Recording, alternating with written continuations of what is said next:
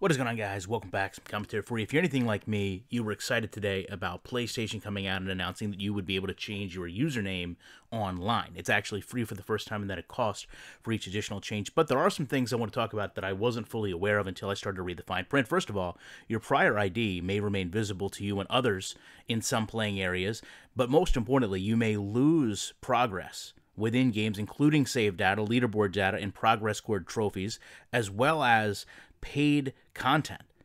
And I feel like that should have led with everything. The fact that you may lose paid content when changing your username is a significant thing for gamers, and I can't believe that they wouldn't come out and tell you that in bold letters. Hey, if you want to change your username like many of you do, that's fine, but keep in mind in doing so, you may lose the investment you've made into a game. You may lose all the progress you've had in these games as far as your online trophies, which I understand may almost be second nature. If you change your username, you're taking the name of something else or someone else. Sure, you're going to lose some of that progress, but if you're going to have paid content removed, that is a pretty big deal.